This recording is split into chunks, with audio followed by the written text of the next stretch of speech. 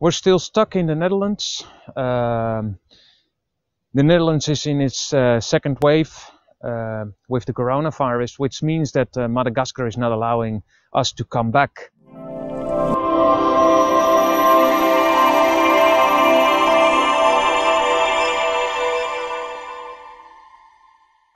But in the meanwhile, I just wanted to take the opportunity to tell you a little bit about my story.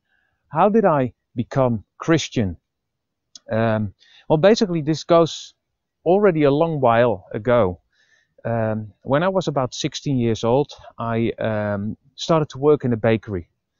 And my boss, he was a Christian, and I wasn't. Actually, I loved to go to house parties, rave parties, drink a lot of alcohol, hang out with girls, do a lot of fighting and stuff like that. Still, I don't know why he accepted me in his bakery, and I started to work there as a full-time bread baker. Every Monday he wanted to talk with me about the things he was doing on the Sunday morning in church, or on the Sunday evening, or Monday evening on Bible study or prayer meetings. And I basically told him about my experiences on the parties and things like that. It kind of annoyed me that he wanted to talk about God all the time. It irritated me, and I basically thought that he was a kind of a wimp. You know, those losers who need a God to feel secure. And I didn't need God, did I? But after a while, I said to him, well, you know what? We kind of discuss this topic all the time. I tell you what, if you can prove the Bible is true, I would like to, I will become a Christian. It was actually a way of trying to get rid of all the conversations. But yeah, I was a bit shocked, because he said, okay, I will accept this challenge, and I will prove to you that the Bible is actually correct and accurate. So the week after, I came back on my in the bakery. It was very early in the morning, about 2:30 in the morning, and he said to me, you can go to the kitchen and sit down and drink some coffee and have some biscuits, and I've got some books there for you to read. And when I came in the kitchen, I saw all these books, and they were your ordinary history books that you can find in the library on school as well. And he pointed some pages out which I had to read. And I didn't really know what he was trying to do, but all these pages were about the history of Israel and the Jewish people. And I didn't have a clue what they had to do with the Bible. I mean, I didn't have any knowledge of the Bible back then. So what about this Israel? What is it? So anyway, after reading through all these facts of history, not only 1948 when Israel became a state again, but also the history before that time, I came back in the bakery and I told him, you didn't prove anything with that. I mean, that was just history. What do you think to do now? And he said, no, I'm not finished yet. Just give me a chance. And so I waited for a few more days. I think it was the week after. He invited me into the kitchen again with coffee and biscuits and pastry. I love that. I mean, I still love that. And I was sitting there, and in front of me was his Bible, and he explained to me how to search things up in the Bible, like Bible verses, chapters, because I didn't know anything about it. And he said, I want you to read this and that and that. So I started to read, and it took me a long time, because it was a very the old language, the King James version of the Dutch Bible, if you like. Anyway, after a while, I noticed that all the chapters I had to read were actually chapters in which a prophet, you know, the guys with the long beards and the gray hair, were foretelling things about the future around the people of Israel. about the Jewish people. And I was absolutely astonished, because I mean, they already foretold things that only happened hundreds of years later. So I was a bit shocked about that. But I remembered my promise. I said, if you prove that the Bible is accurate, I will become a Christian. And I didn't really want to become one. So I went back into the bakery and I told him, you know what, if you said that the Bible is true, and I kind of believe you, but if the Bible is true, then it's also true that the non-believers will go to hell. And I didn't have a clue what hell was about, but I've heard about fire and stuff and pain and things like that. And I was also thinking about the people, they say that in Holland, and I will translate. Maybe you've got something similar in English, but in Holland sometimes they say, in heaven there is no beer, so that's why we drink it here. And I was thinking about heaven as a dull place, a place where you cannot have any fun. So I told him, I'm a bread baker, I love the heat, just let me go to hell and I will enjoy myself there. Which was kind of a dumb thing to say. I said it anyway. And I felt bad about it, because he stopped talking about his faith with me. I think I disappointed him. It took weeks, I think even several months, before something happened and the conversation started again. The thing that happened was that I was emptying the oven, and I was in a kind of a hurry, so I tried to grab something out of the oven, and I burned my arm. And the thing is that with an oven of 250 degrees Celsius, your skin is coming off. So that was really, really painful. And instead of helping me, he started to laugh. And I was furious. I said, why are you laughing about this? This is not a joke. Come on. And he said, hold on a minute. Weren't you the one who said, let me go to hell because I love the pain? And that was like a bomb. It exploded and in my face, and I was going like, oh wow, I really said that. So that evening I was terrified. Again, I didn't really know what hell was about, but I was terrified. And sometimes you have these little tiles on the wall with a picture on it, and I know one with a little girl who was kneeling down and folding her hands and praying, and I thought, okay, that's the way to do it. So I did the same, and I said, Lord God, you may save me now, but don't you think I'm going to change my life in your direction, but you may save me. So that was my prayer. It was pretty awkward, pretty blunt if you ask me now, but anyway, I did it. And I didn't feel anything. I thought you have to feel something, or something coming down from the sky. I don't know. So the next day I told my boss that I prayed this, but didn't feel anything. And he said, so you think God didn't hear you? I said, no, I don't think he likes me too much. And my boss started to laugh, and he said, you know what? God has seen worse people than that in history. I think he can deal with it. So anyway, after so many years now, I look back and I see, yeah, God really dealt with it. That's true.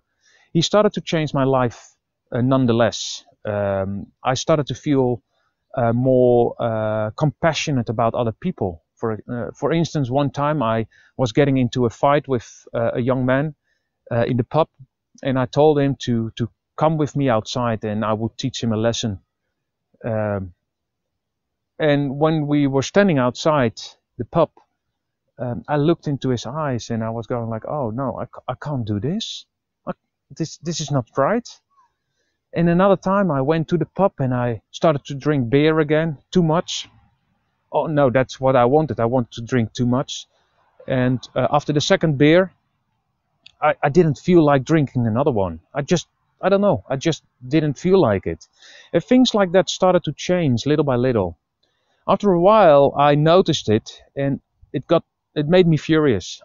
And I went to my room again, and I started to pray, and I said, Lord, I didn't even say Lord, I said, God, this is not what I want. This is not what we agreed on. And I don't know really what happened. and some people say, oh, well, you've heard the voice of the Lord. I don't know what it was, but somewhere in my mind, this idea popped up, and this idea said, well, that was your part of the agreement. I never agreed on that. And you can tell me, well, that was the voice of God or whatsoever, but for me it was like, oh, okay. So the next thing I did, I said, okay, if you really want to change me, you better make sure that you do it 100%. I mean, who am I to talk like that to the creator of the world, right? But I did. And he dealt with it, and he didn't mind. He started to change me.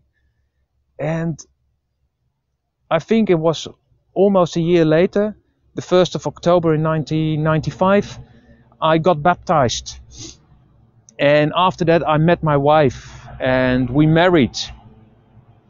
And my life was totally changed. I didn't feel like going after all the different women again. I didn't feel like drinking too much beer. I felt compassionate about other people. I felt compassionate about, I still do, about people who never heard about the gospel. And I started to evangelize. I started to support missionaries and stuff like that. And after a while, my wife and I wanted to do some mission work as well. So we decided to travel down to China and to bring in Bibles. In some parts of China, it was forbidden to have Bibles or other biblical literature, and we decided to visit China with an organization called Open Doors. It's originated in Holland. You might know the guy who started that. In English, they call him Brother Andrew. In Dutch, it's Arne van der Bijl. Anyway, we went there and we brought in Bibles, we brought in sound files, still on tapes in that time, with Bible studies. And this one moment, there was this small Chinese guy, and he just took all the Bibles, and those Chinese people, they don't look into your eyes. But this one moment when he grabbed the last suitcase with Bibles, he looked into my eyes, and I saw something I've never managed to forget, and I don't want to forget it. He had this happiness in his eyes for just receiving God's word. And here I am in Holland or wherever, and you're going to the shop and you can buy all sorts of Bibles, all sorts of colors, translations, and this guy was risking all to receive Bibles and to bring them to his brothers and sisters all across the province. So for my wife and I, this was the starting point of wanting to do mission ourselves. So after a few years, my wife started a practice as a lawyer. We had a great income. We had already, I think, 3 children by then. I've studied 5 years on a Bible school, but things were going normal again. And we went to a birthday party of a friend, and I heard my wife say, this was the only phrase I heard. She said, well, I would like to go into mission, but I think Jurgen doesn't really want to. So on the way back, I said, what do you mean Jurgen doesn't want to? She said, well, we've got 2 cars, we've got a nice house, for Dutch standards, a big house, we've got some children, it's lovely, right? And I said, but if this is all there is, if this is the thing we live for, it's not much, is it? So from that moment on, we started to orientate on mission. We've moved to England for a year. There I've studied theology at the university. And after a year, we went back to Holland, where I finished the study. We did this, by the way, mostly on our savings. We already had some supporters who supported us every month, but we saved so much money that we could do that for at least 2 or 3 years. Anyway, and then we started to look for a good mission organization, and we ended up at Africa Inland Mission, AIM.